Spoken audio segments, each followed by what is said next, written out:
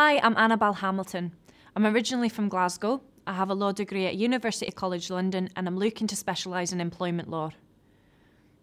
My friend said that sounds a bit like how someone introduces themselves on University Challenge, but I hope it's given you a quick, broad picture. What I want to do now is to try and fill in some of the detail. You know, it's hard to sell your own lack of experience, but straight out of university, I've only got the little experience required from work placements and working as a volunteer at CAB.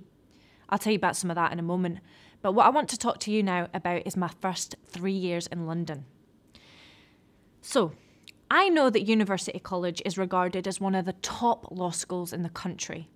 I also know there are hundreds of graduates out there like me looking for a job. But maybe they're not all like me. When I said to my friend in Glasgow that I wanted to do law, she said, "Oh, locks, the law. Why, Annabel? It's so dry." Precise, maybe. Layered, complex, sure. Pedantic, certainly.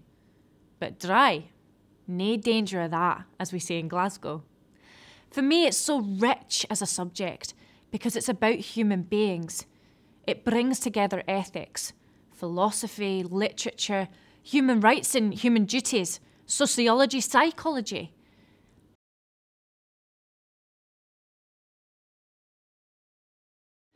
And one of the things I loved about my course was how it would ask us students to live inside an actual case and apply the law to it.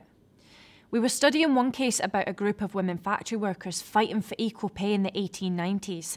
They were thrown out of their homes along with their families for being troublemakers.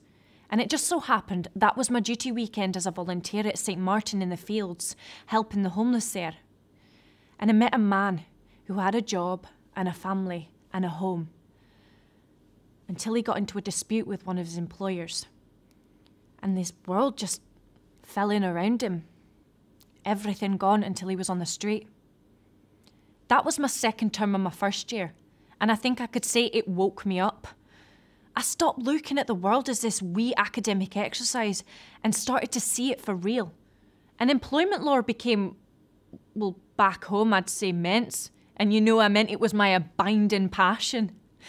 So when I started working at Citizens Advice Bureau at Holborn Library, I sort of became an employment law expert. I know that sounds dangerous, but I'd never talk about anything I hadn't checked first. I always checked, researched, double-checked with the lecturers.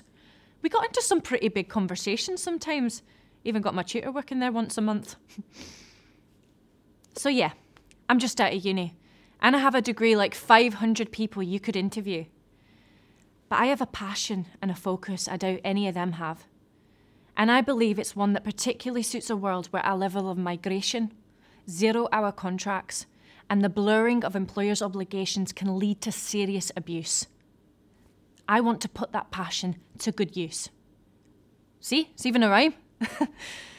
So I hope you'll look at me on this camera, check out my documents, bring me in for an interview and tell me I've been claimed.